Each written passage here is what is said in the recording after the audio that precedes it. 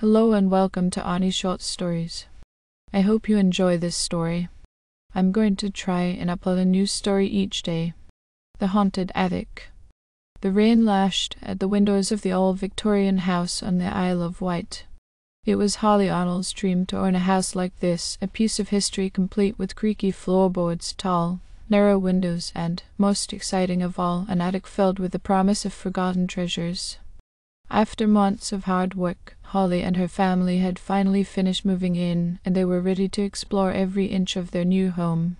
"Mom, can we look in the attic now?" her son, Leo, asked, tugging at her sleeve. All right, Holly said with a grin. She had been waiting for this moment too. Together with her husband, Tom, and Leo, they climbed the narrow staircase to the attic.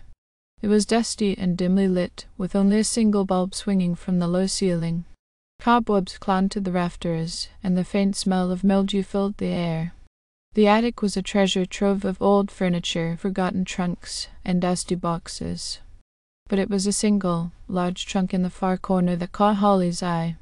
It was heavy, with iron hinges, and a lock that looked as if it hadn't been touched in decades. Oddly, the lock was broken, and the lid sat slightly ajar. "Mom, there's something inside," Leo whispered, his eyes wide with curiosity. Holly knelt beside the trunk and carefully lifted the lid. Inside were items that seemed out of place, as though they belonged to another era. An old, moth-eaten wedding dress lay atop a layer of yellowed papers and cracked leather-bound books. A silver hand mirror, its surface tarnished, caught Holly's reflection in a way that made her shiver. "These must have belonged to the previous owner," she murmured, gently lifting the dress. Beneath it was a photograph of a young woman, her face hauntingly beautiful, yet her eyes were hollow, as if she had seen things no one should ever see. Scribbled on the back of the photo was a name, Clara Hartwell. Clara, was she the one who lived here before? Tom asked, frowning as he glanced over her shoulder. Holly had heard rumors about the house's history. People had spoken in hushed tones about a woman who died here under mysterious circumstances, but no one knew the full story. Intrigued, Holly lifted another item, a small, leather-bound diary. "Let's take this downstairs," she said. "We can read it in better light." They gathered around the kitchen table as Holly opened the diary. The entries were scrawled in fading ink, written in a hurried, shaky hand. The first few pages were ordinary mentions of daily chores, family gatherings, and dreams of a future. But as Holly turned the pages, the entries grew darker, more erratic. "March 14, 1897. I hear footsteps at night. They are coming from the attic. Tom says it's just the wind, but I know the sound of footsteps when I hear them. April 3, 1897. They grow louder each night. Sometimes I hear whispering, but I cannot make out the words. I feel watched, as if something lurks in shadows. May 12, 1897. I found an old mirror in the attic. It shows strange things, not just my face, but someone else's. A woman with eyes as dark as coal, her face twisted in anger. I fear she wants something from me." Holly felt a chill run down her spine as she read. She remembered the mirror they had found in the trunk. Was it the same one? As night fell, the house grew eerily quiet, and Holly found herself unable to sleep. The stories in the diary had unsettled her, and she kept hearing faint sounds above the creak of footsteps, a distant, muffled whisper.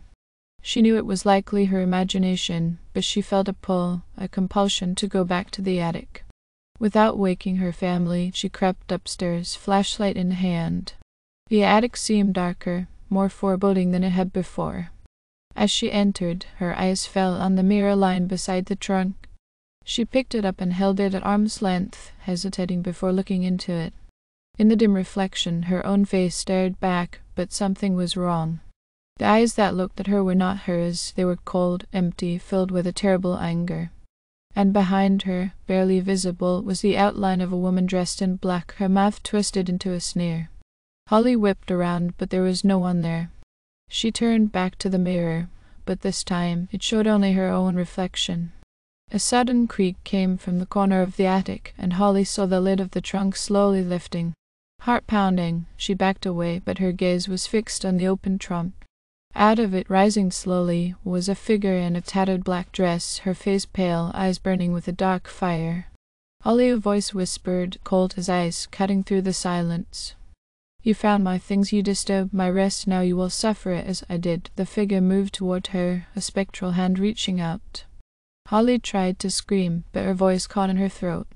She stumbled backward, her back hitting the wall as the figure came closer, filling the room with an overpowering scent of decay. "Mom, are you up here?" Leo's voice broke the silence, pulling Holly back from the edge of terror. She blinked and the figure was gone. The attic was empty, silent once more. Trembling, she turned to her son, who was looking at her with wide, confused eyes. "Leo, we shouldn't be here," she managed to say, pulling him close.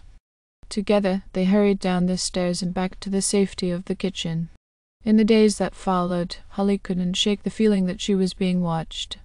The footsteps continued at night, and she often caught glimpses of a dark figure in the corners of her vision. Each time she looked, it would vanish, leaving her feeling colder and more afraid. One evening, desperate for answers, Holly decided to visit the local historical society to learn more about Clara Hartwell. The records confirmed what she feared. Clara had lived in the house until her mysterious death in 1897. Neighbors claimed she had gone mad, obsessed with the idea that she was being haunted by a ghostly figure in her mirror. But there was one detail that stood out. The official cause of death was suicide, but locals believed otherwise. Clara had been found in the attic, a look of sheer terror frozen on her face, clutching the very mirror Holly now had. Holly returned home with a plan. She gathered the items from the trunk and took them into the woods away from the house. There, under the cover of night, she buried them, hoping that this would finally put Clara's spirit to rest. But as she returned to the house, she noticed a faint figure standing in the attic window, watching her with those cold, hollow eyes. The whispers began again, and Holly knew the truth. Clara's spirit had attached itself to her, and there would be no escape. The footsteps continued, night after night, following Holly wherever she went, a haunting reminder that some spirits never leave.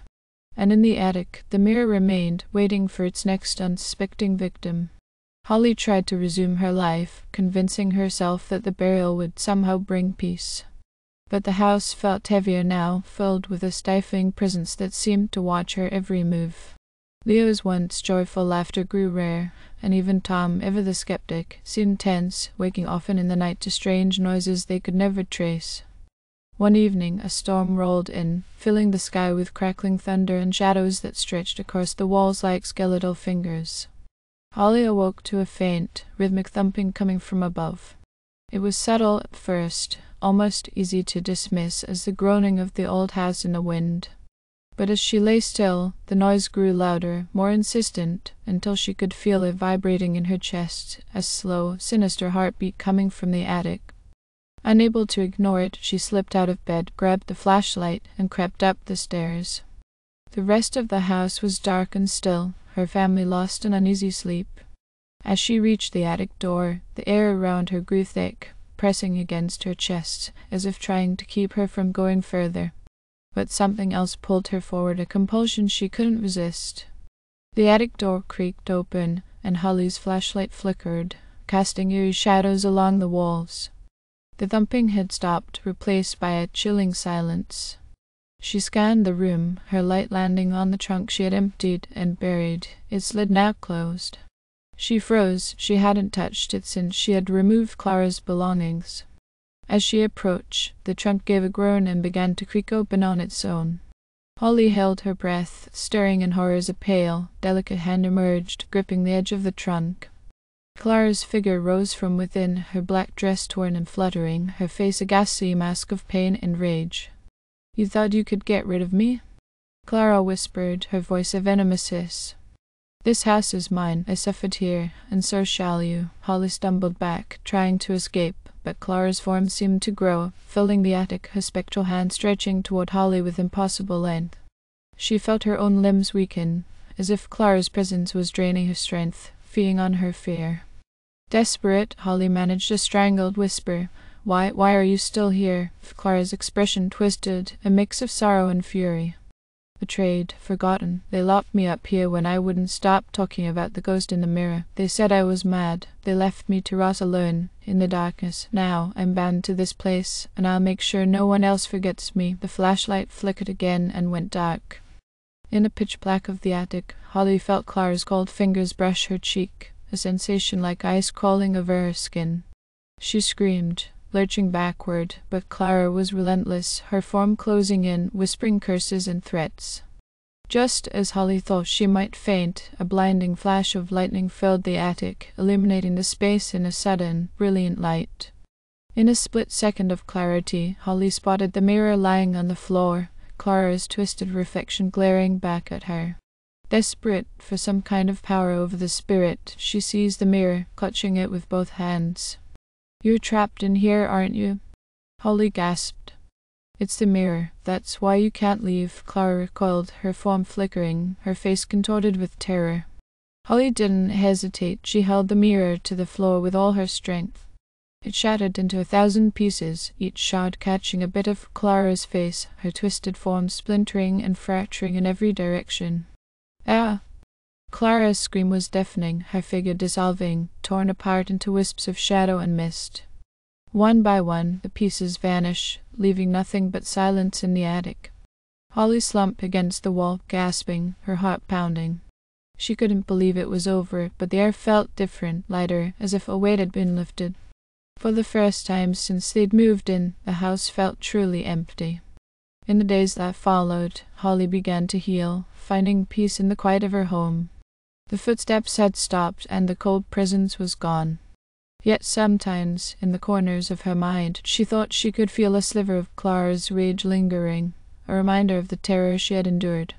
Then, one morning, as Holly swept the attic clean, a glint caught her eye, a small, forgotten shard of the mirror, wedged between the floorboards.